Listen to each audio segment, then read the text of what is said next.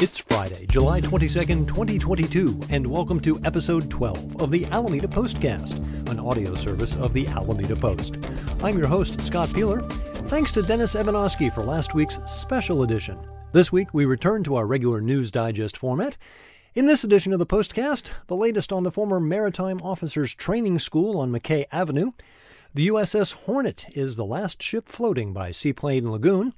The winners of the July 4th parade are announced, and a new activity your kids will literally flip for. These stories and more on this episode of the Alameda Postcast. Our top story: the saga of the former Maritime Officers Training School on McKay Avenue continues. Postcast listeners will recall that back in March, the Planning Board, with the approval of the Alameda Historical Advisory Board, had approved the demolition of the structure to make way for the creation of a senior convalescent living facility. In June, it was revealed that an application to place the school on the National Register of Historic Places had been submitted. At the time, there was confusion around who made the submission. Initially, it appeared to be the Alameda Architectural Preservation Society. Later, the AAPS said it was submitted by Alameda resident Carmen Reed, and that although Reed was a member of AAPS, the submission was solely Reed's as an individual. The submission process was originally removed from the state's Historic Resources Commission agenda in April due to multiple issues. But in light of Ms. Reed's submission, the process was returned to the agenda in June as part of Historic Resources' August 5th meeting. In response to this, the city's planning department prepared a 27-page report, and Mayor Marilyn Ezzy Ashcraft authored a 3-page letter. Both documents referred to the current application being almost identical to earlier rejected applications and reiterating that the site does not meet criteria for inclusion on the Register of Historic Places, notably due to structural deficiencies. The State Historic Preservation Officer is charged with advancing or withholding nominations based on the input of local officials. By accepting the city's report, that would effectively put an end to the submission and allow the demolition and new construction to continue. There are a lot of moving parts to this story and a lot of players involved. For a detailed look at the entire story, plus links to other resources surrounding the facility, visit alamedapost.com/top. Listeners will recall that back in April, the protections of rent control were extended to the residents of Barnhill Marina. Barnhill is unique in that it is the only floating home marina in Alameda. On Tuesday, July 12th, the City Council took up further discussion of the recent control ordinance and heard from City Attorney Michael Rausch about how the rent controls were slated to be extended to what are known as liveaboards, that is, boaters who live aboard their vessels. The changes came as a surprise to the local maritime community. While those of you who are not boaters might not see the difference, it is helpful to think of it this way. A residential marina like Barnhill can almost be considered like a traditional trailer park, where homes are more or less permanent. The floating homes at Barnhill are literally incapable of moving on their own. Meanwhile, a recreational marina is more like a campground where RVs are free to come and go as they please.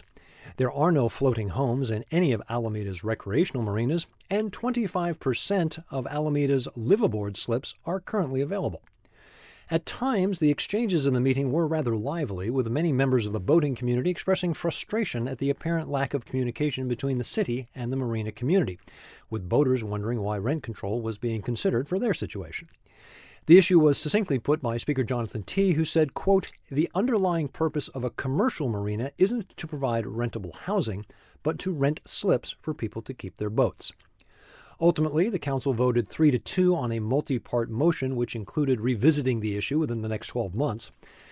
After the council meeting, the Alameda Marine Coalition released a statement which said in part, quote, "While we are pleased to see that the City Council has voted to not immediately impose housing ordinances on recreational boats, there continues to be a deep misunderstanding of the fundamental difference between a renter living in an apartment block and a liveaboard. Both in practical and well-established legal terms, floating homes are not boats, and boats are not housing stock." End quote. For a complete look at this ongoing issue, visit alamedapost.com/news. Have you ever wished you could get a better view of the USS Hornet? Well, now you can. The fabled carrier museum now sits alone at the pier next to Seaplane Lagoon. The Maritime Administration, known as MARAD, has permanently moved the ships that were docked by the Hornet. The ships were part of the National Defense Reserve Fleet, a group of 100 mostly cargo and tanker vessels.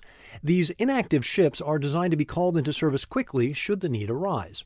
The move should come as no surprise to longtime observers. As far back as 2020, MARAD determined that to continue to support the ships, the Alameda Channel would need to be dredged, and that was deemed prohibitively expensive. The ships are now docked in Oakland. MARAD paid the city in excess of $1 million in rent per year. Alameda will now begin the process of finding new tenants for the highly desirable pier spaces. More details at alamedapost.com.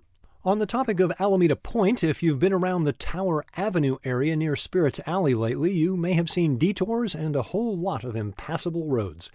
This is due to infrastructure upgrades, including sewers and storm drains, as well as street lighting, pedestrian and cycling improvements, and transit facilities. While the detour signs are up, all of your favorite businesses remain open and looking forward to your patronage. So especially for those along Tower Avenue, make it a point to stop by and show your support.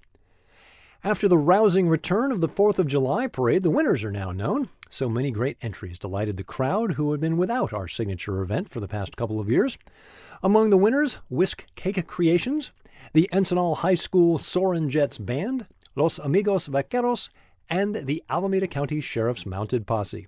You can find the full list of winners at alamedapost.com. This Saturday, we finish up Alameda's Innovative Streetcars, our walking history tours for July. This time, our focus shifts to Southern Pacific Railroad's East Bay Electric Lines, known as the Big Reds. This island-wide transit system was actually the result of a disaster, the 1906 earthquake, which decimated the existing lines, but ultimately led to the creation of a world-class system. As always, Dennis Evanowski will be our guide. You can prepare for Saturday's walk by reading Dennis's article, Disaster Breeds Wonder. To read Dennis's article, visit alamedapost.com/history. To sign up for the tour, visit alamedapost.com/tours. Now a look at upcoming events of interest to the Alameda community. A busy Saturday on tap. The Pacific Pinball Museum on Webster Street has added a new program geared for the younger set. The Little Flippers is for kids aged 5 to 12 and has chapters across the country. Your child doesn't need any pinball skills, and the group meets on a drop-in basis Saturdays from 11:30 until 12:30. The next class is this Saturday, July 23rd. The course is taught by certified special education instructor Scott Piehler and includes pinball basics, sporting etiquette, and some friendly competition. For information, visit pacificpinball.org/little-flippers. By the way, congratulations to the gang at Pacific Pinball for winning the 2022 Best of the East Bay Award for Best Small Quirky Museum, as voted by the readers of East Bay Express. South Shore Plaza's Summer Beats concert series continues this Saturday with a classic rock band, Almost Famous. The group is made up of musicians who have been part of bands like Tower of Power, Boston, Starship, and many others. Show is from 5 until 7. Beer and wine sales benefit the Alameda Education Foundation. Details at alamedasouthshorecenter.com/events. The USS Hornet will mark the 53rd anniversary of the recovery of Apollo 11 this Saturday in a big way, including a splashdown presentation with Clancy Hadelberg, the diver who headed up the recovery team. And since the subject is space, Star Wars fans won't want to miss the Rebel Legion Endor Base, 501st Legion Golden Gate Garrison, the Wolves of Mandalore, and droids all on board for you to see and take pictures with. Details at uss-hornet.org. In Alameda news around the web, the Alameda Chinese Club has held their last meeting. The Chinese Social Club was founded in 1975 and over the last 10 years has distributed $20,000 in scholarship funds. This year's scholarship luncheon at the Dragon Rouge restaurant also served as the farewell for this venerable Alameda institution. The Friends of the Alameda Animal Shelter Food Pantry is in need of donations of unopened dry cat food as well as unopened wet dog food. Additionally, the shelter is in need of a volunteer vet tech assistant. This is an ideal opportunity for someone who is interested in pursuing a career as a veterinary technician. Visit alamedaanimalshelter.org. That's it for this episode of the Alameda Postcast. Visit our website, alamedapost.com/newsletter to sign up for our weekly newsletter. It's free and will never sell or give your personal information to anyone. You can also find us on Facebook, Instagram, Twitter, and YouTube. Find the Postcast wherever you get your podcasts, or simply tell your smart device to play the Alameda Postcast podcast.